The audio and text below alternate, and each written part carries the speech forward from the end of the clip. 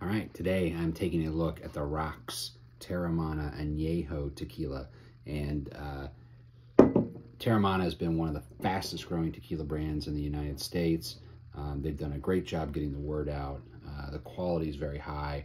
I've had the Blanco, the Reposado, so let's see how this Anejo tastes. So right off the bat on the nose, this is just like a smokestack of vanilla.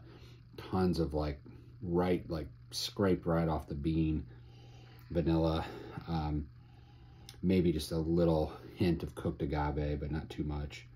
And then just a little bit of fruit on the nose as well. Let's take a sip. You get those nice round vanilla overtones,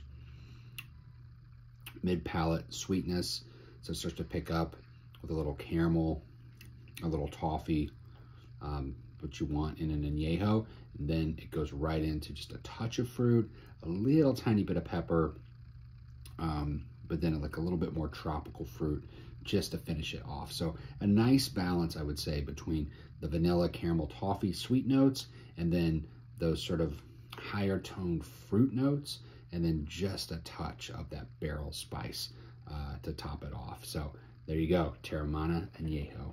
Cheers.